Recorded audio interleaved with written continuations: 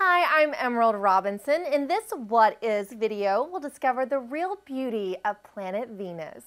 Venus is the second planet from the Sun and the only planet named after a female, the Roman goddess of love and beauty. Aside from the Sun and the Moon, it is the brightest object in our sky and can be viewed from Earth as both a morning and evening star. Because it's the closest planet to Earth and similar in size, Venus is considered our sister planet. Its gravity is similar as well. A 100-pound person on Earth would weigh only 90 pounds on Venus. Like the other inner planets, Venus is dense and rocky.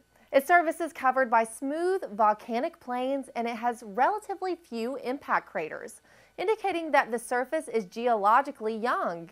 It's believed the planet experienced a global resurfacing event between 300 and 600 million years ago.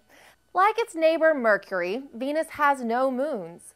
The atmosphere on Venus is 92 times denser than Earth's and consists mainly of carbon dioxide and a small amount of nitrogen, mixed with the sulfuric emissions from Venus's volcanoes.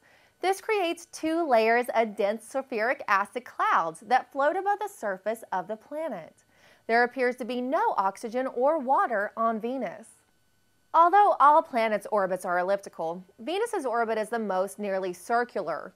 The time it takes Venus to orbit the Sun is 225 Earth days.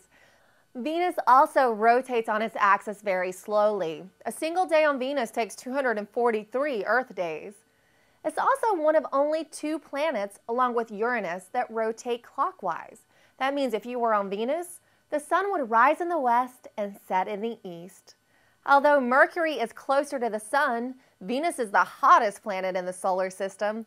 Its dense atmosphere traps heat, leading to temperatures that can reach nearly 900 degrees Fahrenheit. In 1962, NASA's Mariner 2 made Venus the first planet to be observed by a passing spacecraft. Since then, she has been slowly revealing her secrets to a steady stream of investigative missions.